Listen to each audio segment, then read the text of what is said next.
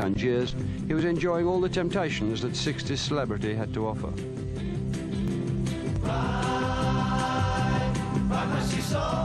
Take this place on this strip just for me.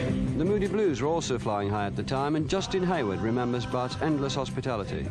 Lionel's house was always open house. There was always a little bit of a party going on in one corner of it, whatever time of the day or night that you wanted to go by.